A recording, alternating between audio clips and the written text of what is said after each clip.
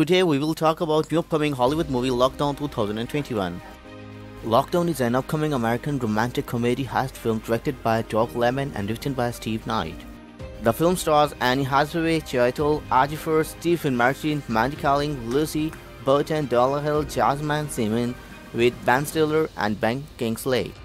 Lockdown is scheduled to be released in United States on 14 January 2021 by HBO Max.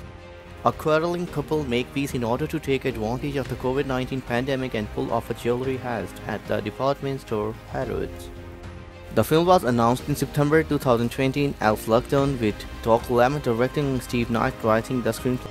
Anne Hathaway will star, with filming beginning later that month in London, along with the cast additions of Chiwetel Ejiofor, Ben Stiller, Lily James, Stephen Merchant, Dollahil, Jasmine Simon, and Mark Gatiss.